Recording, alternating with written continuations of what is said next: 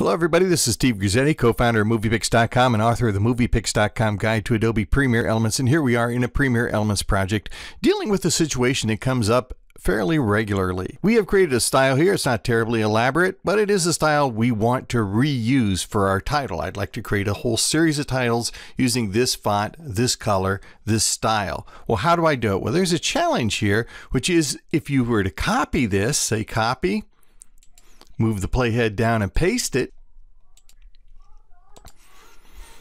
you end up not with a duplicate, but with a clone. And if I were to change this particular title by double clicking on it, I like this style, we'll like the style 2. Look what happens. Not only does it change this title, but it also changes the original. That's not what we want, and that's what happens when you make a copy. So I'm going to undo this, Control Z to make that disappear.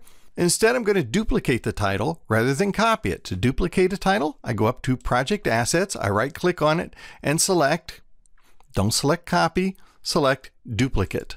Now, a duplicate is an unconnected copy. So in other words, any changes I make to this copy or to this duplicate will not be reflected in the original. So if I take this title and double-click on it, I can change this to I like this style 2.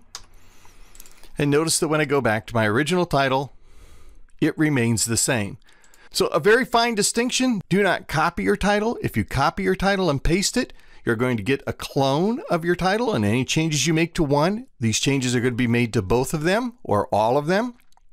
But if you duplicate, and you can duplicate as many times as you want, you're going to create an unconnected copy that you can modify in any way you want. Now, if you want to learn more tips and tricks like this, be sure and stop by MoviePix.com, where we got lots of these kind of tutorials. And if you want to know everything there is to know about the program, including little hints like this and how to create text that has a border around it, be sure and check out the MoviePix.com Guide to Adobe Premiere Elements. That's available at Amazon.com. I'm the guy who wrote the book. Thanks for joining me. Hope to see you again real soon.